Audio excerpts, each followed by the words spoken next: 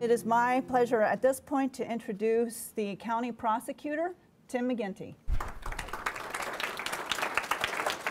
We want to thank all the other prosecutors who participated and everyone else. Importantly, I want to acknowledge Coach Tyrone White, who has created this Whoaman project and this movement, and what a good one it is. Suicide's the third leading cause of death for young people between age 15 and 22.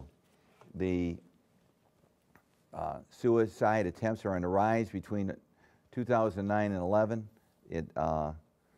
It's rare that a young person commits suicide without a reason. It's most often associated with a tragic or humiliating situation that they can't handle. Also, studies have shown a shocking level of abuse in teenage dating relationships. Surveys have revealed that teenagers, approximately 47% had a partner engage in controlling behavior, 29% experienced physical, sexual, or and threat or other abuse.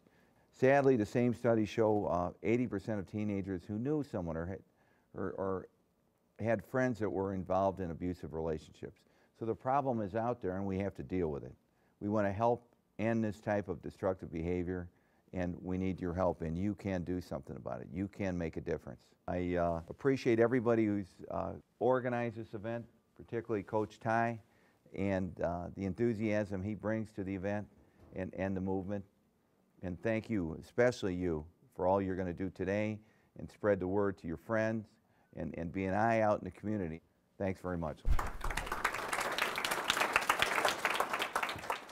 First speaker is Latina Bailey, Assistant County Prosecutor in the Juvenile Division.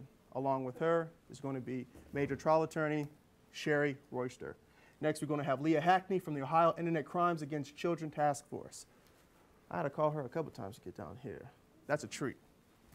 Next, we have Joanna Lopez, also with the Cuyahoga County Prosecutor's Office. She's a permanent APA in the Juvenile Division. Next, we're going to have Coach Ty. Everyone knows Coach Ty, right? Next, we're going to have Assistant U.S. Attorney Michael Sullivan speak. Then, along with myself and my good supervisor, Ralph Kolinsinski, and then we're going to have Teresa Matthews, Victim Witness Coordinator. You can be prosecuted for things such as disseminating matter harmful to juveniles, and by harmful, I do mean any material or performance describing and representing nudity, sexual conduct, etc., anything like that. You can be charged with pandering, obscenity, involving a minor, pandering, sexual orientated matter involving a minor, and that's anything you create, reproduce, or publish. When we're talking about photos or posting stuff on social media, we're not just talking about sexting, although that is huge. But those same photos that we think are innocent when we're young can also come back to bite you. First thing you need to know is sexual predators are online. You live in a city where you just saw 3 young women come back after a decade of captivity. So if no other group of young people should know that they do take you, sexual predators do take you from your home. You all should be aware. So the bill does 2 things. First, it would expand the offenses of menacing by stalking and telecommunications harassment. And the second item, it would prohibit a person from knowingly causing another person to believe the offender will cause physical harm or mental distress to the other person's immediate family. Specifically, I'm going to be focusing on teen dating violence.